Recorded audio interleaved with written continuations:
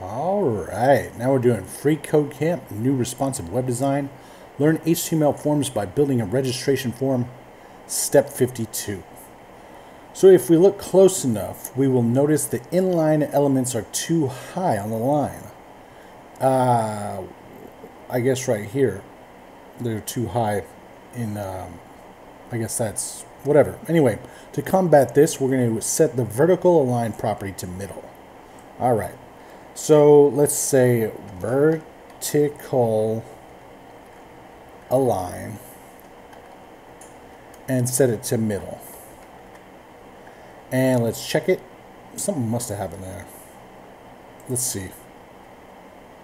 Okay, they went down.